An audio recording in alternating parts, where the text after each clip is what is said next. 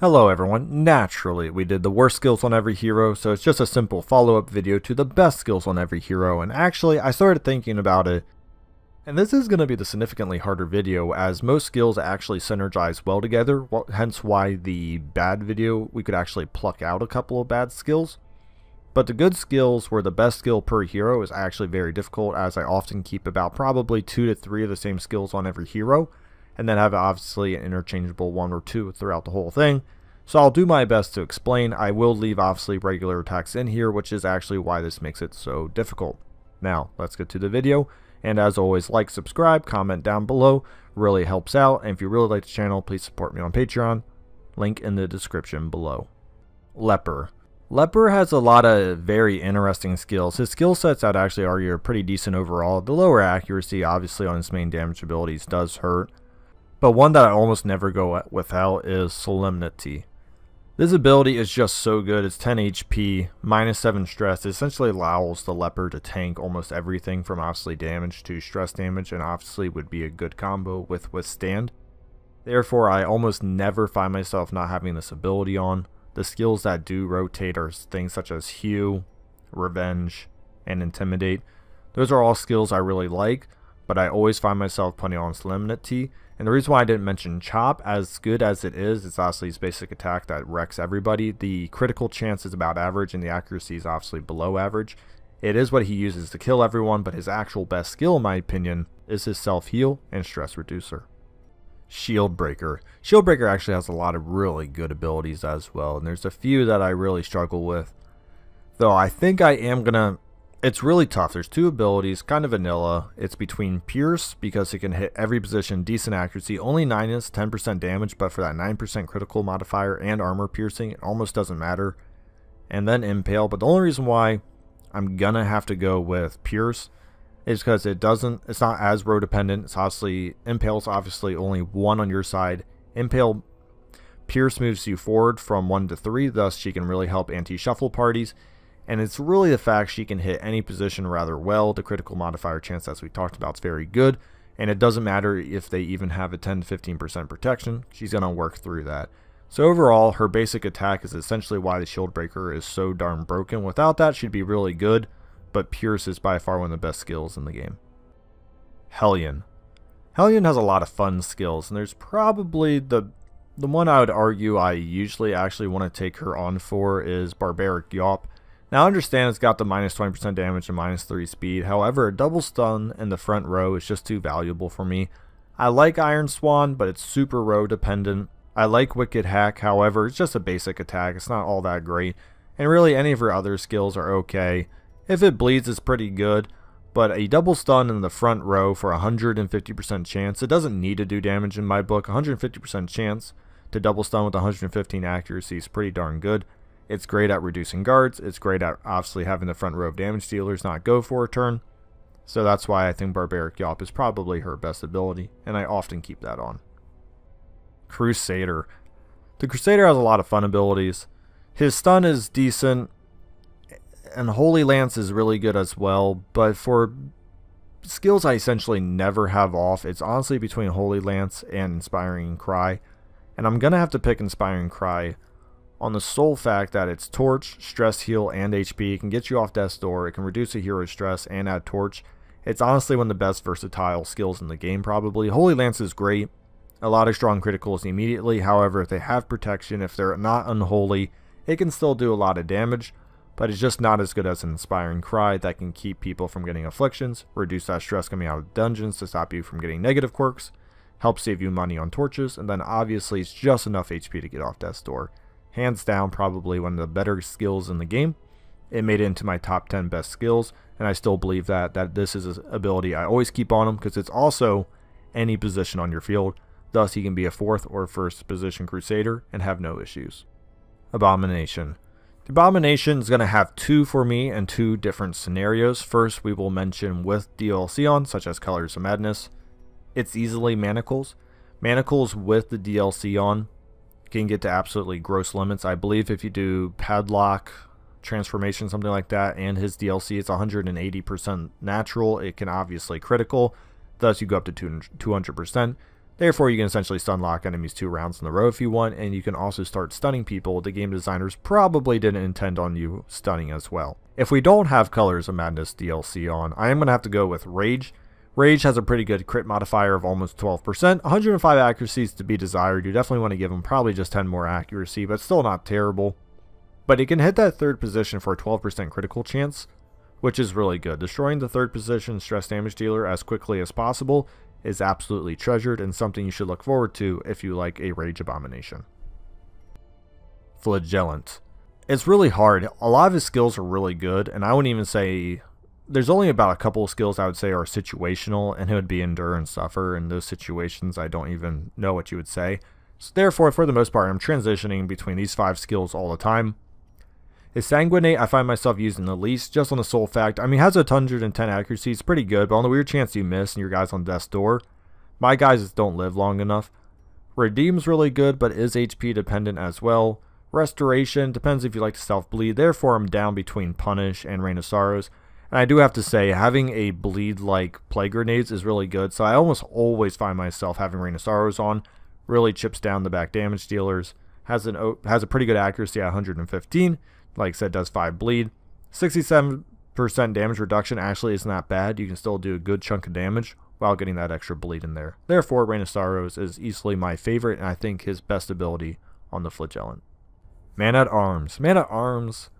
Once again, I'm gonna have about 2 different skills depending on DLC. If you have Colors of Madness, we have to go with the Bolster Cheese. Bolster can obviously just get to stupid limits. You can literally break the game if you want to, bring in a couple of Man-at-Arms.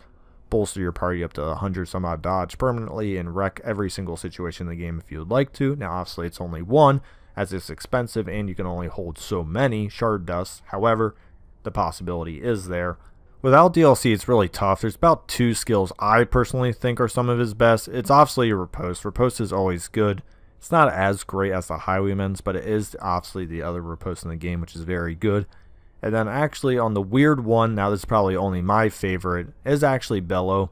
Like I said, it's a reverse battle ballad, so if you don't want to always bring the Jester, you can add accuracy and speed to your party by simply decreasing the enemies.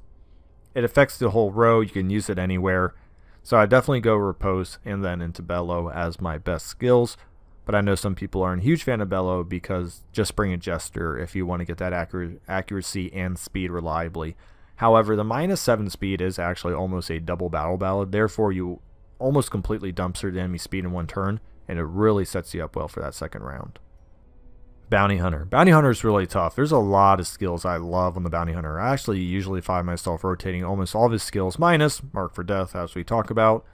But the other 6 are pretty fair game. Caltrops is probably my 2nd least used, but between the other 5, it's very difficult. My personal favorite has to be Come Hither, though. I think it's just the ultimate Mark synergy combo. You pull the 4th position, Arbalest, Musketeers, and Houndmasters can just absolutely capitalize, and obviously he can too with Collect Bounty. Therefore, Come Hither is just a great synergistic, decent accuracy of 110. There's plenty of good trinkets out there that also increase the accuracy, increase pulling, and all that stuff. Marks the target just long enough. You don't need more than probably 2 or 3 rounds to destroy them. Therefore, the shorter duration on the mark is not a problem at all. Come Hither also essentially negates Swineskivers, and we all know Swineskivers are incredibly painful. Highwayman. Do we need to talk about the Highwayman? We all know it's Duelist Advance. Come on, let's not get ourselves. It's just easily... It is obviously out the 2 Riposte, the best Riposte in the game. It's very good, very strong. Can hit the 3rd position with the ability itself, and then obviously you can kill people in stealth. You can stop status effects, bleeds, stress, whatever have you. You can kill enemies on their turn, thus speeding up your combat capabilities. Riposte is just an incredibly broken ability in the game, and the Highwayman obviously uses it to perfection. Occultist. Of course it's weird reconstruction. No, alright, we'll stop with the memes for now. However, I always have the heal on, I really do, but I wouldn't say the heal is his best ability. I often have his heal as a 2nd backup, and it's actually, I really like Demon Pool, and the reason why I like Demon Pool is minus 50% damage, which actually isn't terrible, but it has that 9% modifier, 110 accuracy, and the 2 great things about it is it pulls and clears enemy corpses. Therefore, he's friends with my Hellions, my Lepers, my Crusaders, you know, whoever you want to hit the first 2 positions. This ability is king and is friend for me. Therefore, I do think it's actually one of his best abilities. for all situations involved. It's great across all dungeons, and you don't really have to depend on huge RNG to have it be incredibly effective. Vestal. This is pretty easy. I put the as I think the number 1 or number 2 ability in the game. I can't remember, but Divine Comfort. Come on, it's an AoE heal, and you can get this bad boy easily up to about 8 or 9 HP on every person. Therefore, if it critically strikes, you can be between 16 and 18 health. It's really good. It's almost mandatory for certain bosses based on the AoE damage they can do or just the amount of damage they can pump out in multiple turns. Therefore, she's easily the best healer, and obviously Divine Comfort is the best healing skill in the game. Not a lot of argument there. It can be used between positions 2 and 4, which allows you to also do a bonk Vestal with still having some decent heals in your party. Houndmaster. Houndmaster's interesting. I like a lot of his skills, but to say one is just ultimately better than the others is kind of tough. I have to go a little generic here and actually say it's just Hound's Rush. And the reason why Hound's Rush is so good, it's almost an ability that can attack anywhere on your side and can hit anywhere, and that's truly the big key right there. And then let's just look at Hound's Rush in general, just all the stuff you actually get with it. This is why it's so good. Accuracy 105. If you don't like that, put on an accuracy trinket of like plus 10, plus 15, make it 120. Dodges of 30 are only like 90-95% now, pretty darn good. Crit modifier of 9%, pretty darn good. Has a small bleed, which is actually really nice for this protection-based enemies, where if you were to do like 23 out of 25 damage, they then tick out. I've had that happen so many times you wouldn't even know. And then this is why I love him and the Bounty Hunter together. 35% damage against Beast and 100% damage versus Marked. Therefore, as I was saying before, Swine Skivers can literally explode with a dog bone, a mark, and this ability. It's beautiful. You can pop off 55 to 70s easy. It's a great time.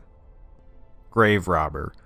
I will admit this right away. I don't use the Grave Robber too much. However, if I do, it's an immediate first turn lunge. I think lunge is easily her best ability.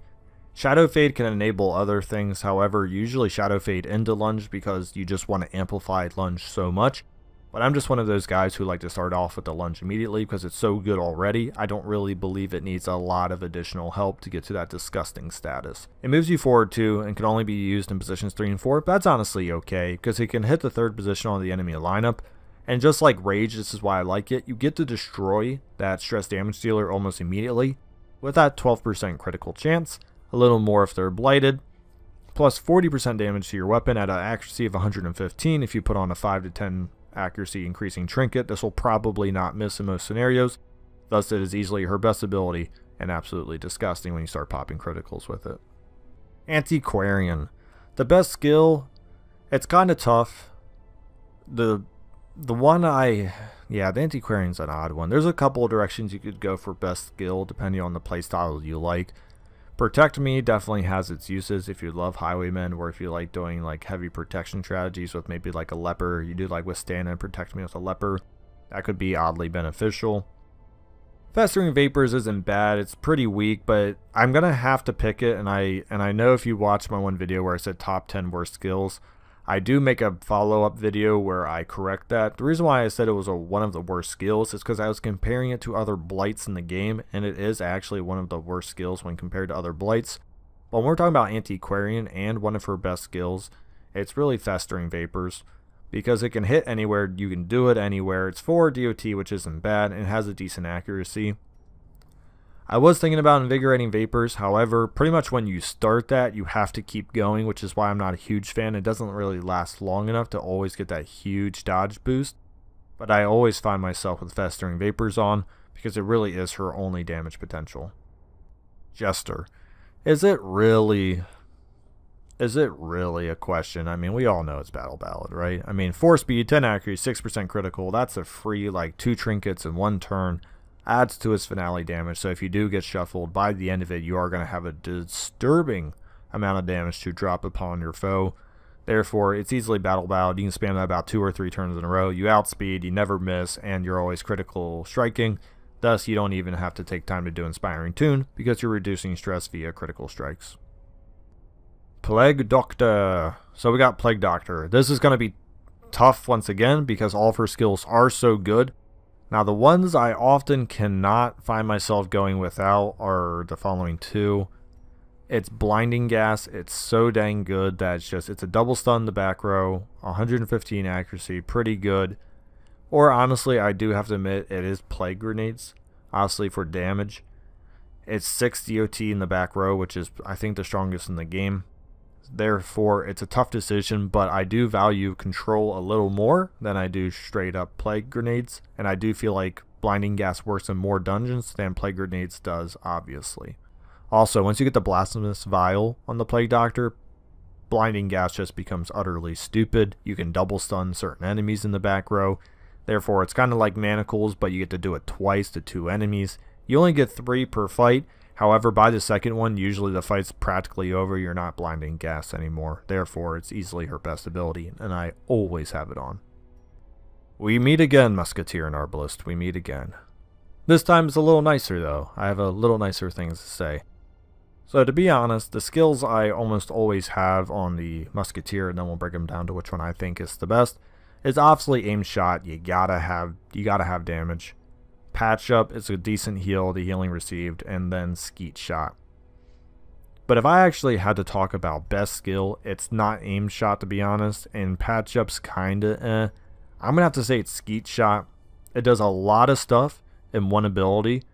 It obviously de-stealths everybody, so if you have someone like a Plague Doctor with Plague Grenades, but both enemies are stealthed in the back, bam, a little Skeet Shot, next thing you know, you can double stun. Very awesome. Add some Torch, once again, saves you money. It's actually, you can't underestimate how much money you can save on occasion throughout the whole course of the game if you're constantly adding 7 to 10 Torch here. It clears your stuns, which makes it decent for bosses where have your people go. Clears targets, once again. Certain areas like the Wield loves to have people marked for targets, so you can clear that. And then the -3 stress, I mean, it's just a nice compliment. It's not really something I bring along solely for.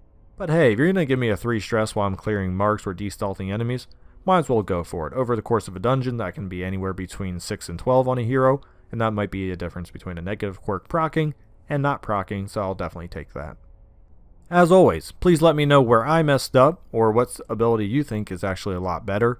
These are personally most of my preferences, but I do find them being probably the skills most people would equip, just based on the versatility, the road positioning, the damage, or the control that they offer. Thank you for watching. Like and subscribe down below.